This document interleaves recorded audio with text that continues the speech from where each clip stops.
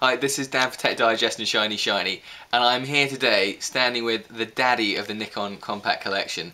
This is the Nikon P6000, and it's basically designed as a compact for professional photographers or serious SLR users.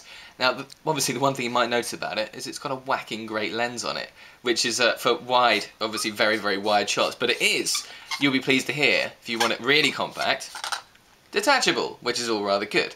What it also has on here is a hot shoe as well on top, so you can attach any kind of Nikon flash you want on top of that as well. It is actually, as I said, it's completely fully manual if you want it to be. So on top you will notice it's got all the modes. It's got, you know, P, M, A, S, all the shutter priority, all the aperture priority, anything you would need for an SLR you've got on this as well. On the back you've got a 2.7-inch screen, which is wide enough for any man to look at their bits and pieces. It's got raw capture mode as well, so that for obviously Windows Vista, the neutral setting is for raw capture files. So in this camera you can do them in that format or in JPEGs, or you can change them over. It's up to you in camera before you even download them to your computer.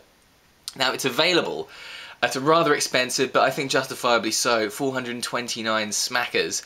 But you'll be able to get that in September, so you can start saving now and maybe just, you know, ask someone else and they might lend you a bit as well. But if I were you and you really are serious about your photography, it does look like a rather nice little camera.